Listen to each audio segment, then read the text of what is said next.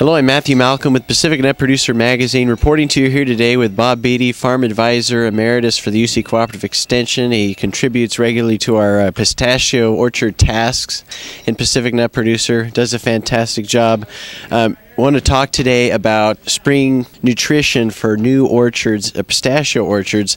We heard, here at the Pistachio Conference here that we had a record amount of pistachio plantings in the industry, and there's a lot of growers, a lot of new growers out there might be interested in finding out a couple things. So could you tell us about, what to look for and how to manage the nutrition there? Well, certainly if you're planting a young orchard, Matthew, it's important, as goes without saying, that you do not want to have a weedy field when you plant a young pistachio orchard, because you will hate yourself. Those weeds will be so aggressive, and you'll spend a fortune in hand pruning to try and reduce the competition that those weeds are placing on that rootstock. And typically we plant rootstock rather than budded trees. Right. And you really don't want to be planting too late. I'm not a big fan in any way, shape, or form of these June plantings, especially of clonal plants, because you just put them under too much stress. But the ideal window of young tree planting is somewhere between, say, the 1st of March and maybe the middle of April. And when you put those trees in the ground, it now becomes a nursery. And it is very important that if you have these small clonal plants, which are in 4x4 pots, that you be using a trowel to dig down next to the tree to actually put your finger into the root ball of the potted soil to make sure that the potted soil has enough water.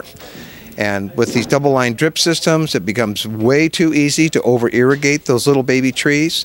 I typically will run the system sometimes only maybe an hour just to replenish the water in the potted root ball. And I know that big growers won't do it, but small growers may even be wise to build basins around the newly planted trees in order to ensure that the water that they're applying goes into the root ball. I cannot overemphasize that enough. You have to race to get that rootstock up so that you have 3/8 diameter so that you can successfully bud it at 28 inches come the 1st of July. And it'll take 2 weeks before that bud then starts to push.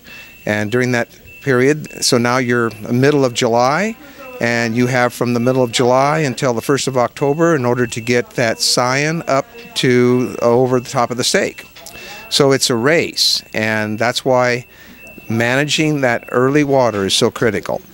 Typically in the first year, we don't have a lot of micronutrient deficiency problems, although if you have real vigorously growing trees and you're in a soil that has high pH, a lot of lime in it, or you know that it's a little low on boron, it wouldn't hurt to put on a foliar spray of your choice that includes zinc, copper, and boron.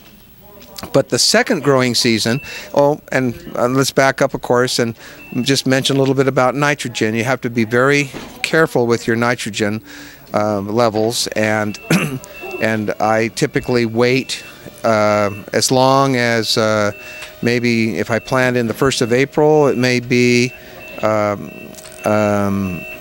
1st of May before I even consider putting on a little bit of nitrogen. And I'm only talking about initially I might only put on ½ an ounce of nitrogen because of the danger of burning that small plant. Right. My theory is under a drip system I can always add more, but if you put on too much, you're going to be in trouble. So moving on to the second year tree, this is the one that is most typically deficient in micronutrients. It requires growers to be applying 2 or 3 foliar sprays shortly after leaf out when you have enough foliage that you think justifies a spray.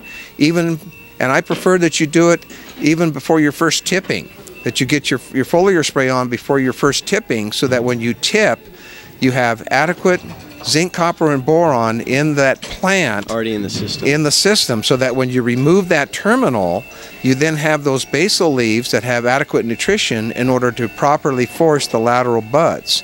And then once those lateral buds get out to, say, 2 or 3 inches, then it's time for another foliar spray, because they're struggling to accumulate enough elements in order to continue their vigorous growth.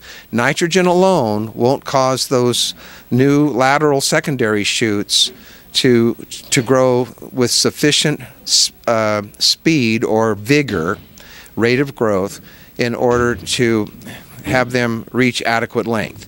And another comment that I'll make that is not a nutritional one, but one that I see as a very, very common mistake, and that is that after you have tipped your primary branches, that I would seriously have growers think about not tipping the secondaries during the second growing season in an attempt to form tertiary branches, unless you have extremely high vigor and you're able to tip those secondaries by no later than maybe the 1st of July in the central part of the San Joaquin Valley.